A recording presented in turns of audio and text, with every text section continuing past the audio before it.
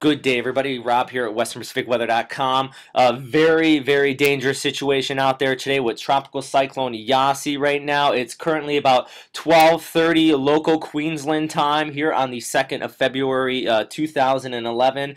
And as I just stated, we have this Tropical Cyclone Yasi making landfall within the next 8 to 12 hours here along the Queensland coast. I'm looking at landfall likely around 2200 Queensland time here, right just south of Cairns, around the Innisfail area here. We're going to be talking about the track here in just a second, but we're actually going to look into this current state of this storm, how it continues to rapidly intensify, actually passing just north of Willis Island last night. The eye wall was visible on radar imagery. Cannot pull up that radar imagery anymore, though, since after the storm passed, the equipment got knocked out on that radar. So just for showing you the massive intensity coming out of this system, knocking out the radar equipment out on that island there. But here showing you the most recent enhanced close-up visible imagery on this system. Very, very well-defined eye wall in here with a wide open eye. Now, one thing I do want to note, if you go through this eye wall and you're out open in this eye, it's going to take possibly about a half an hour to an hour to pass your location. So even though the winds die down rather rapidly after that eye wall passes, always be aware that that storm's going to re-emerge from the other side here. So it's a very, very intense system. Within this eye wall, you see these higher cloud tops right in here. Current winds from JTWC actually showing about 125 gusting up to 150 knots. That is super typhoon strength for if you're up in the northern hemisphere. The equivalent of that, a category 5 cyclone, immensely strong. You do not see these too often down in the southern hemisphere here. Actually, this is directly quoted again from the Bureau of Meteorology. This impact is more life-threatening than any experienced in recent generations from the storm. So that's straight off their most recent update, the tropical cyclone advice. So please take this seriously. If you are in any low-lying areas immediately close to the coast and not under in a mandatory evacuation already, take it seriously. Get inland, get away from the coast. The storm surge from the system is going to be very strong. And here showing one of the most recent microwave imagery, showing that eye wall enhanced in here. If you noticed in the last several days, this is only very sparse, but on some of these most recent microwave imagery, you can really see this well-defined eye wall, outer rain bands, very intense out here. Actually seeing some of the rain bands already making landfall on the radar here along the coast here. So this system still very strong, continues to intensify as it moves through the Coral Sea here, and continues to pose a very strong threat for the coast here. Just showing you another form of microwave imagery here, just showing overall this intensification, these higher cloud tops out here. So especially if you're on the southern periphery of this eye wall at landfall, that's where the worst is going to be taking place. Systems moving actually rather quick at about right now 18 knots. So if you have a 125 knot wind plus that 18 knots along that southern periphery, you're going to have even stronger winds than possibly that max intensity. So one thing I do want to know, if you're in that left front quadrant, a very, very dangerous situation right there. And here showing you the current radar out of Cairns, showing some of these outer rain bands coming through the Innisfail area all the way up towards Cairns, and even down in Townsville, seeing some of these outer rain bands moving through the area here. Also just noting, just offshore while I'm at it here, talking about Flinders Reef here, currently showing some winds there about 100 gusting to 128 knots out there. So already confirming some of these max sustained winds are very, very high, and this is not even near the center of the storm right now. So one thing I do want to note on this radar imagery as well, I noted this yesterday, and quite a few people were kind of surprised with this, is with these landfalling tropical cyclones and typhoons, hurricanes all over the world, when you have these start to interact with the land, you get this temperature difference, and you get the very highly probability of tornadoes forming up in these outer rain bands. Usually they're weak, only about the EF1, EF2 intensity, but they're very fast moving and they're always very rain shrouded, so they're hard to spot and they come at you quick. So as far as picking them up on Doppler radar, it's actually exceptionally hard, and storm spotters also have an exceptionally hard time spotting these. So really keep an eye out for these. Basically, don't go outside once these outer rain bands come through, even if it doesn't seem too strong. Remain indoors if you are in any of these areas, even farther inland. Remain indoors away from these outer rain bands as well. Even though the center and the core of the storm still doesn't pass, there still is that potential for the tornado threat. In here showing the JTWC warning on the system, that is the Joint Typhoon Warning Center out of Pearl Harbor. Currently showing those winds at 125 gusts to 150 knots with maxing out 130 gusts to 160 just prior to landfall. So that's the equivalent of a Category 4 hurricane, super typhoon, and now a Category 5 cyclone in the southern hemisphere. I use all those phrases to just kind of, wherever part of the world you're from, you can get the overall intensity and kind of register how strong this system is here.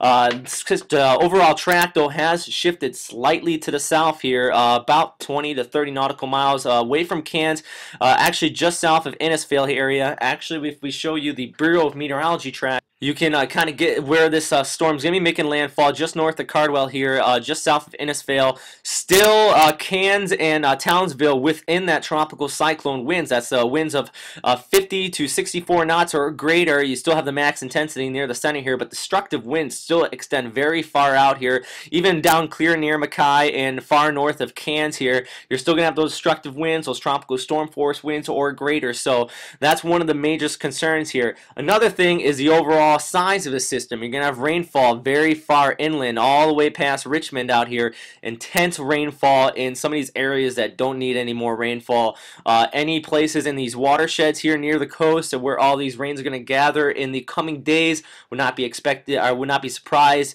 to see some flash flooding due to a lot of this rain coming down river eventually into those major watersheds. So that's kind of after the fact.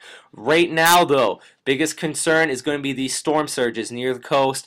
Also, the massive amount of rainfall, those tornadoes with the outer rain bands, and this high wind near the core of the system, about 130 gusts to 150 knots at landfall. And here I actually want to quickly show you this chart. I keep on saying low vertical wind shear is going to increase the storm strength. Well, that's basically the surface to upper level, the difference in wind shear.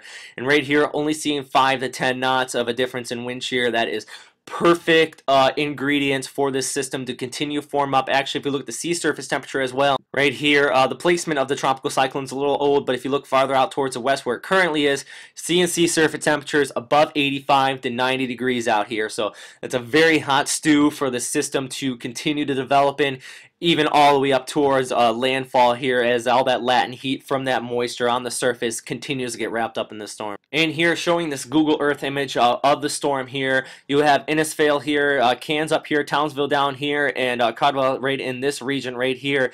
And the big thing I want to note is that storm surge. I've already said about it, and showing the overall size of the system, over 500 kilometers across. So if you start basically from here, all the way off screen here and all the way up to where it is now, that's what we call a fetch area, this entire area here. And that's the amount of distance this water is actually being pushed against or with the wind here, and that's all going to be built up along the coast here. And that's why Bureau of Meteorology and all these, you keep on hearing reports of a massive storm surge. Well, that's why. It's not so much the winds coming out of the system, but the amount this wind is traveling across the ocean. On top of that, the overall pressure of the system expected to get down to about 930 and below hectopascals. So that also is going to rise the sea level overall a few feet, just because there's less pressure on that. And if you actually kind of think about it, you push your hand down on basically something, though it's going to be pushed down. Well, less pressure, that overall sea level is going to continue to rise on top of that. So that all combined is going to create a massive storm surge. Plus, on top of that, storm expected to make landfall around 2200 Queensland time.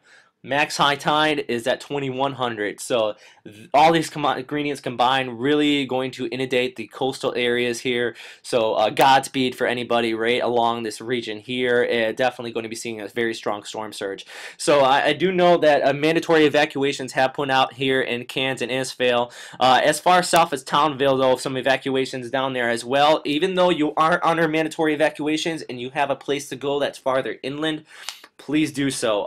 It is starting to get to that point now where if you do want to plan on going all the way as far south as Brisbane, and let's say, for example, you're in Townsville, it's kind of getting too late now. Please locate yourself in a reinforced structure and kind of stay away from the windows as this system continues to make landfall. But I can't stress as much And I've been trying to put off how not to panic with this system, but I can't stress how much it is very strong, very intense, and a lot of these areas down here never seen in recent memory a cyclone this strong. So thank you for everybody that continues to listen and getting the word out there. Please pass this along to your neighbors, all this information here, because it's very vital and possibly even life-saving if you kind of pass to any of your neighbors in this low-lying area the size of this storm surge and the max amount of winds that's going to be happening right here just south of Innisfail if the storm does continue along its current track.